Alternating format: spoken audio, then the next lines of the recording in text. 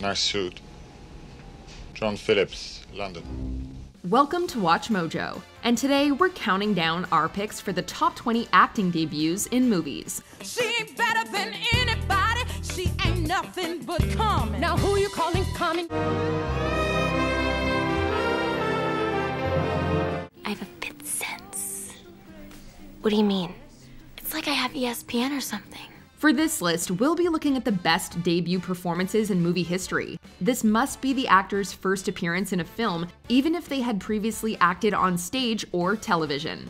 What do you think is the best debut performance of all time? Let us know in the comments. Number 20. Alan Rickman, Die Hard. Hans Gruber is one of the greatest antagonists in movie history, and he was played by first-time film presence Alan Rickman. 1, 2, 3. I don't know it, I'm telling you. Get on the jet to Tokyo and ask the chairman. I'm telling you, you're just gonna have to kill me. Okay. Rickman was an accomplished stage actor at the time, a member of the Royal Shakespeare Company, having trained at London's Royal Academy of Dramatic Art. I can't take the time now to mention all the Shakespearean roles you've done. In 1985, Rickman starred in productions of As You Like It and Troilus and Cressida, and he was nominated for a Tony Award for his performance in Les Liaisons Dangereuses, 1 year prior to Die Hard. But it was Hans Gruber that made Rickman a star, his suave performance impressing critics and general moviegoers alike. Gruber was different from many 80s action villains. Stylish, calm, and wickedly intelligent. When Alexander saw the breadth of his domain, he wept, for there were no more worlds to conquer. Benefits of a classical education. And Rickman played it all perfectly. Enough jokes. You made a pretty good cowboy yourself, Hans. Oh, yes. What was it you said to me before? Yippee-ki-yay. Number 19. Jason Schwartzman, Rushmore. Directed by Wes Anderson and co-written with Owen Wilson, Rushmore concerns a love triangle between an elementary school teacher, a rich businessman, and a 15-year-old private school student. Max. Can I ask you something? Sure. Has it ever crossed your mind that you're far too young for me? The latter is portrayed by Jason Schwartzman, a member of the iconic Coppola family. The 17-year-old Schwartzman met the movie's casting director at a party, and he earned the role of Max Fisher over 1,800 other teenagers. The collaboration between Schwartzman and director Wes Anderson proved an enormous success, and Schwartzman received critical acclaim for his debut performance. Sic transit Gloria. Maybe we'll meet again someday, when the fighting stops. He's since become a frequent collaborator of Anderson's, both starring in his movies and co-writing the likes of The Darjeeling Limited and Isle of Dogs. I'm not doing this because you commanded me to. I'm doing it because I feel sorry for you. Number 18. Kate Winslet, Heavenly Creatures. This is Juliet Hume. Kate Winslet is one of the most acclaimed actresses of our time, the recipient of 7 Academy Award nominations, and she began her film career playing a murderer. Winslet debuted in Peter Jackson's Heavenly Creatures, which dramatizes the Parker Holm murder case of 1954. One of the criminals was Juliet Holm, a teenage girl who conspired with her best friend Pauline Parker to murder Parker's mother. I know what to do about Mother.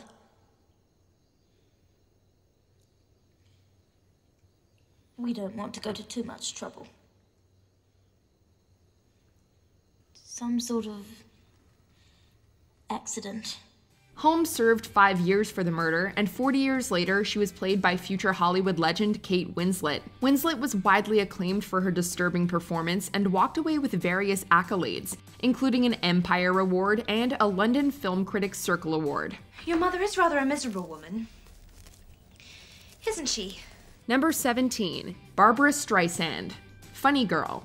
Serving as one of the most popular and acclaimed musicals of all time, Funny Girl tells the semi-autobiographical story of Broadway star Fanny Brice and her relationship with con artist Nicky Arnstein. I'd rather be blue over you than be happy with somebody else. I'm crazy about ya. Debuting on Broadway in 1964, Funny Girl was nominated for 8 Tony Awards, including Best Performance by a Leading Actress for Barbra Streisand. The performance proved so instantly iconic that Streisand reprised the role of Fanny Brice for the 1968 film adaptation, making her film debut in the process. And what a debut it was! Streisand put just as much effort in front of the camera as she did on stage, and she won the Academy Award for Best Actress in the process. Don't quit! Don't tell me not to live, just sit and putter. Life's candy and the sun's a ball of butter. Don't bring around a cloud to rain on my parade. Number 16. Haley Steinfeld, True Grit. Well, Lawyer Daggett would not wish me to consider anything under $325. But I will settle for $320 if I am given the $20 in advance. Haley Steinfeld was introduced to acting through her Emmy Award-winning cousin, True O'Brien, who has garnered fame playing Paige Larson on the soap opera Days of Our Lives. When Steinfeld was 13 years old, she landed the role of Maddie Ross in the Coen brothers' adaptation of True Grit. It's an incredibly difficult role, with Steinfeld needing to deliver complex, outdated dialogue and starring opposite the legendary Jeff Bridges. It would be a challenge for experienced actors, let alone a 13-year-old girl. But Steinfeld was up for the challenge, and she was consistently praised by critics for her debut performance. For her efforts, Steinfeld received her first and so far only Oscar nomination for Best Supporting Actress. I don't think you're gonna do it. What do you think now? Oh, one of my short ribs broken. You killed my father when he was trying to help you. I have one of the gold pieces you stole from him, now give me the other. Number 15. Anya Taylor-Joy, The Witch. When she was just 14 years old, Anya Taylor-Joy dropped out of school to pursue acting. She found modeling work instead, having been discovered outside London's Harrods department store. She subsequently found acting work through her modeling and made her film debut in Robert Eggers' period horror movie The Witch. She plays Thomasin, a banished Puritan who is accused of witchcraft by her family. I made no bargain. Thy soul belongeth to Christ. I made no bargain. The devil hath no interest in thee. I am no witch, Father. What did I but see in my house? Will you not hear me? Prithee, confess. Why have you turned against me? Taylor-Joy is excellent in the role, balancing passivity with outrage, fear, and eventual confidence. The Witch proved one of the most acclaimed horror films of 2015, with the screenplay, direction, atmosphere, and performances earning particular attention. It made Taylor-Joy a star, and she subsequently became one of the most popular actresses of the latter 2010s. Wouldst thou like to live deliciously? Yes. Wouldst thou like to see the world? Number 14. Sidney Poitier, No Way Out. One of the greatest, most influential, and most groundbreaking actors in movie history, Sidney Poitier, was the star of many iconic films dealing with race relations in mid-century America. Oh. Shut up, shut up. You're talking to a doctor. A doctor? Him? Lie back and lie still. You're in my charge. In 2002, Poitier earned an honorary Academy Award for his historic accomplishments in film. Poitier made his debut in the controversial 1950 movie No Way Out, playing Dr. Luther Brooks, an African-American doctor confronted with racism in a hospital prison ward. The film proved Poitier's talents as an actor and signaled his prolific career in films dealing with racial tensions. He's not even human, he's a mad dog. You kill mad dogs, don't you? Don't you think I'd like to? Don't you think I'd like to put the rest of these bullets through his head? Then go ahead. I can't. Why not? Because I've got to live too. Almost 13 years after the release of No Way Out, Poitier became the first black man to win the Best Actor Oscar, which he received for Lilies of the Field. Well, how'd you get there before I came along? We walk every Sunday, now we got you. Now, damn it! You ain't got me. Good night, Schmidt. Now get that very straight. Schlafen Sie wohl. And cut that out. Number 13. Quvenzhané Wallis, Beasts of the Southern Wild. Beast it! Beast it! Beast it! Beast it! Beast it! Come on, man! Beast it! Beast it! Wallis auditioned for Beasts of the Southern Wild when she was just 5 years old, having lied about her age to break the minimum age requirement of 6. The director, Ben Zeitlin, was reportedly impressed by her ability to burp on command, winning her the part of Hush Puppy. The movie sees Hush Puppy and her temperamental father Wink living in a secluded Louisiana bayou. Wallace gave an impassioned, complex, and mature performance of someone far beyond her years, and won a slew of accolades throughout the 2013 awards season. No crying here. No crying.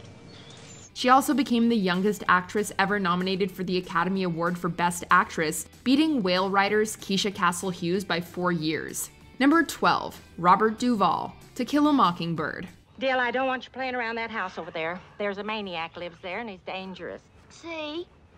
I was just trying to warn him about Boo, but he wouldn't believe me. Prior to his role in To Kill a Mockingbird, Robert Duvall was an accomplished stage actor working in New York. In 1957, he starred in a play called The Midnight Caller, which was written by Horton Foote. Duvall's performance impressed Foote, and when he adapted Harper Lee's iconic novel for the screen, he recommended Duvall to the movie's producers. Duvall was cast as the famous recluse Boo Radley, and the rest is movie history. Hey, Boo. Miss Jean Louise, Mr. Arthur Radley. I believe he already knows you. Like the novel, To Kill a Mockingbird was a resounding success, earning 8 nominations at the 35th Academy Awards. Unfortunately, Duvall was not one of them. No matter, he would later earn 7, the first of which came 1 decade later with The Godfather. Number 11, Oprah Winfrey, The Color Purple. This period drama proved an enormous departure for director Steven Spielberg, who, prior to this, had been known for his summer blockbusters. The Color Purple, on the other hand, is a dramatic and introspective look into the African-American experience of the early 20th century. You children are so clean. Would you like to work for me? Be my maid?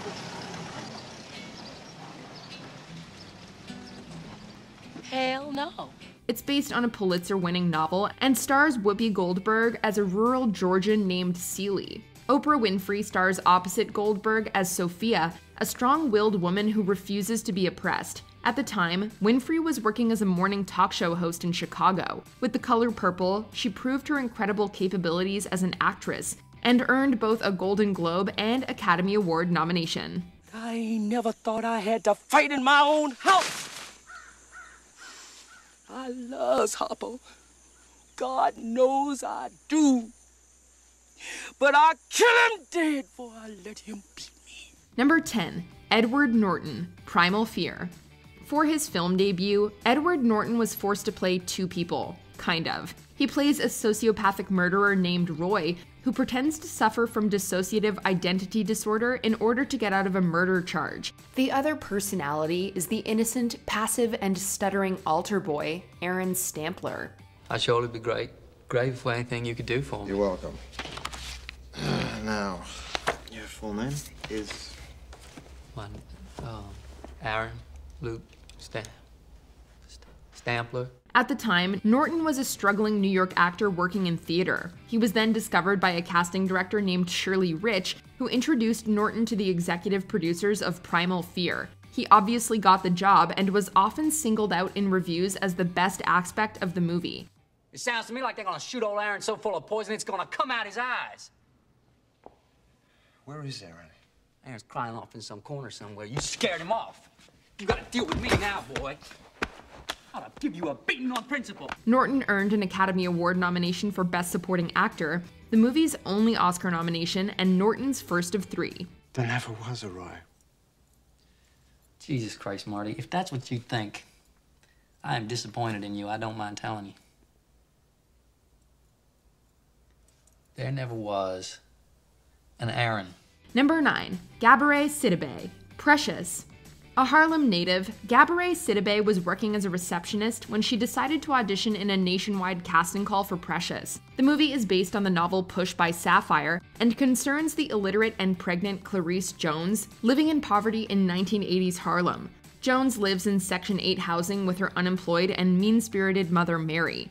She say I eat all the time, but she always making me eat. And she called me a fat mess. She said the apartment little because of me. Only time she ever leaves is to play her numbers.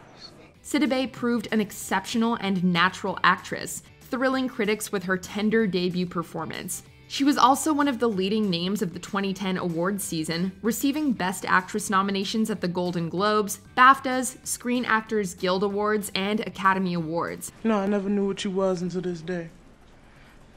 Not even after all them things you did. Maybe I was too stupid. Maybe I just didn't want to. You ain't gonna see me no more. Celeb rode this success to a prominent career in television, starring in Fox's Empire and numerous seasons of American Horror Story. I didn't know that there even were black witches. As it turns out, I'm an heir to Tituba. She was a house slave in Salem.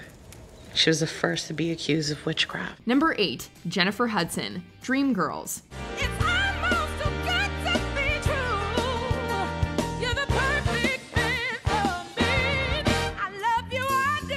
Like Funny Girl, Dreamgirls is often hailed as one of the greatest Broadway musicals of all time. Debuting in 1981, Dreamgirls won 6 Tony Awards during its initial Broadway run, including Best Performance by a Leading Actress for Jennifer Holliday playing Effie White.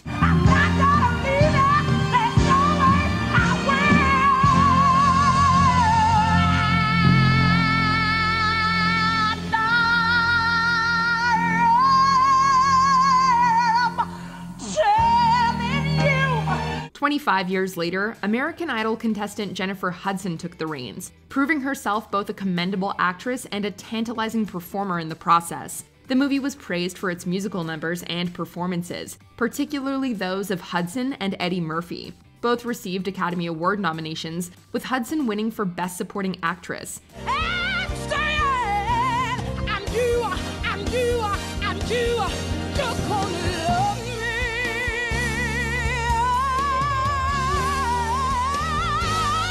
Effie White is one of the all-time great Broadway characters, and Hudson beautifully inhabited the role in a thrilling movie debut.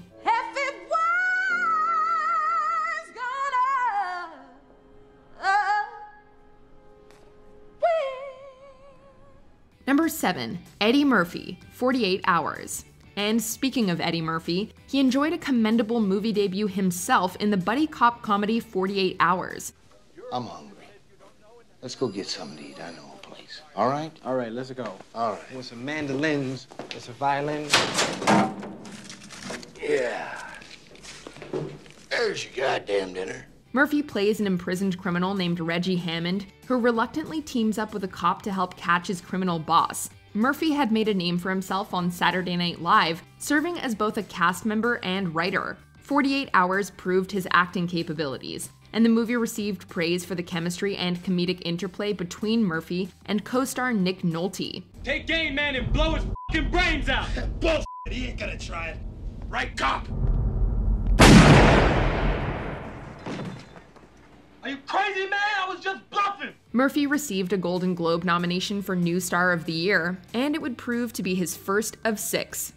Number 6, Jamie Lee Curtis, Halloween. Oh, God, help me, please! Hello? Hello? Oh, oh. Hello, help me! Man, please help me! Please! Can't you hear me? By October of 1978, Jamie Lee Curtis, the daughter of Hollywood legends Tony Curtis and Janet Leigh, was a little-known television actress, having starred in an episode of Columbo and the first season of an ABC sitcom called Operation Petticoat. She was subsequently cast as Laurie Strode in Halloween, with producer and co-writer Deborah Hill admitting that Curtis was mainly cast for the publicity, her mother being such a prominent horror actress. Luckily, Curtis proved an excellent actress in her own right and helped popularize the morally pure final girl trope through her performance. She exuded intelligence and proved a great screamer, becoming the seminal example of the Scream Queen. She carried this reputation into numerous future slashers, including Prom Night and Terror Train. Number 5, Julie Andrews, Mary Poppins. An AFI Life Achievement Award recipient, Julie Andrews is one of the all-time greatest performers, with a career spanning 9 decades. The qualifications. Item 1, a cheery disposition. I am never cross. Item 2, rosy cheeks. Obviously. Andrews was a prominent stage actress throughout the 50s and 60s, starring in Broadway productions of My Fair Lady and Camelot. She earned a Tony Award nomination for both. After being passed over by producer Jack L. Warner for his My Fair Lady movie adaptation, Disney approached Andrews about starring in their upcoming movie Mary Poppins. She agreed to star as the title character, and it launched one of the greatest careers in movie history. Andrews won the Academy Award for Best Actress, and Mary Poppins herself quickly became a cinematic icon. It's supercalifragilisticexpialidocious, even though the sound of it is something quite atrocious. Number 4. Natalie Portman, Leon the Professional. Natalie Portman got off to quite a weird and disturbing start. In 1992, she became an understudy in the off-Broadway play Ruthless, which is about an ambitious young actress who commits multiple murders, including matricide. She then made her film debut in Luc Besson's Leon the Professional, which is about a hitman training a 12-year-old girl to commit murder so she can avenge her dead brother. If you couldn't stand them, why are you crying? Because they killed my brother. What the hell did he do? He's 4 years old. He never used to cry. Just used to sit next to me and cuddle. The young Portman was continuously praised for her mature performance, with many finding her a great companion to seasoned French actor Jean Reno. It was a movie and a performance beyond Portman's years, and the breakout role helped ensure Portman's reputation as one of Hollywood's greatest child actors. It's barely big enough for me. We said no discussion. No, I'm not letting... Listen to I'm me. not going. Listen I to me. won't go. I won't go. Listen to me. Number 3. Anna Paquin, The Piano. This period drama concerns Ada and Flora McGrath, a mother-daughter duo who travel to New Zealand after Ada is sold into marriage by her father. We can't leave the piano. Let's not discuss this any further. I'm very pleased that you arrived safely. Mother wants to know if they could come back directly for it. To cast Flora, the producers hosted an open casting call that resulted in over 5,000 auditions. The role went to a young New Zealand-Canadian girl named Anna Paquin. Both Paquin and lead actress Holly Hunter were unanimously praised by movie critics, and they both won Academy Awards for their performances. Hunter for actress, Paquin for supporting actress. Paquin was just 11 years old when she won the coveted Oscar, which makes her the second youngest performer to win a competitive Academy Award. Do you love him? Do you? Is it him you love? The first being number 2, Tatum O'Neal, Paper Moon.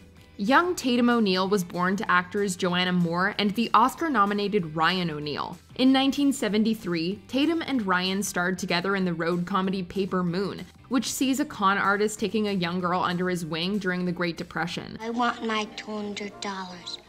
I heard you through the door talking that man. It's my money you got, and I want it. The movie received strong reviews, with most of the praise going to first-time actor Tatum O'Neal. O'Neal won the Most Promising Newcomer Award at that year's Golden Globes, and just a few months later, she took home the Academy Award for Best Supporting Actress. Being just 10 years old, O'Neal became and remains the youngest performer to win a competitive Academy Award. I gave her a $20 bill. I know I did. It was a birthday present for my Aunt Helen in Wichita, and she wrote "Happy Birthday, Addie" on the end of it. You just go look and see. That's it right there. That's my $20 bill. It's a once-in-a-lifetime achievement for a once-in-a-lifetime child performance. Before we unveil our number 1 pick, here are some honorable mentions. Owen and Luke Wilson, Bottle Rocket. The Wilson brothers make extraordinary debuts in this Wes Anderson crime comedy. Shh. 2 minutes. Good. Put on your mask. Put on your mask. They've already seen our faces, didn't they? Don't worry about it. Put on your mask. Charlton Copley, District 9. The South African actor makes his movie debut as a bureaucrat in this sci-fi classic. Hello. Okay. Seems like we didn't understand each other there properly, eh? Okay. So you've got a little one there, eh? Do you have a license for that little one? Well, you see this litter out here. This is dangerous conditions for your child. Cameron Diaz, The Mask. This comedy launched the career of Diaz, a model with no prior acting experience. Sort of a Lady Godiva or something. Of course. What do you see, Mr. Ipkiss? Suraj Sharma, Life of Pi. Sharma beat out 3,000 people, including his own brother, for the role of Pai Patel. Are you ready? ready for the miracle event? Well then, I give to you the astounding Bengal tiger! Amanda Seyfried, Mean Girls. Seyfried, a model and soap actress, made us all laugh as the idiotic Karen Smith. Karen used her special talents to do the morning weather announcements. Hi, this is Karen Smith. It's 68 degrees, and there's a 30% chance that it's already raining. Before we continue, be sure to subscribe to our channel and ring the bell to get notified about our latest videos. You have the option to be notified for occasional videos or all of them. If you're on your phone, make sure you go into your settings and switch on notifications. Number 1. Orson Welles, Citizen Kane. Orson Welles was just 5 days shy of his 26th birthday when Citizen Kane premiered at New York's Palace Theater. It's an extraordinary accomplishment considering the young Welles wrote, produced, directed, and starred in the now iconic film. Welles was prominent in radio at the time, and in 1939, he signed a controversial contract with RKO Radio Pictures to create 2 films. On the other hand, I am the publisher of the Inquirer. As such, it's my duty, and I'll let you in on a little secret. It's also my pleasure to see to it that decent, hard-working people in this community aren't robbed blind by a pack of money-mad pirates. The first was Citizen Kane, which is now regarded as the most influential movie ever made. Welles stars as the titular Charles Foster Kane, proving himself just as capable in front of a camera as he was behind a microphone. The decent, ordinary citizens know that I'll do everything in my power to protect the underprivileged, the underpaid, and the underfed. The movie was well received and earned 9 nominations at the 14th Academy Awards, including Best Director and Best Actor for Welles. Do you agree with our picks? Check out this other recent clip from WatchMojo, and be sure to subscribe and ring the bell to be notified about our latest videos.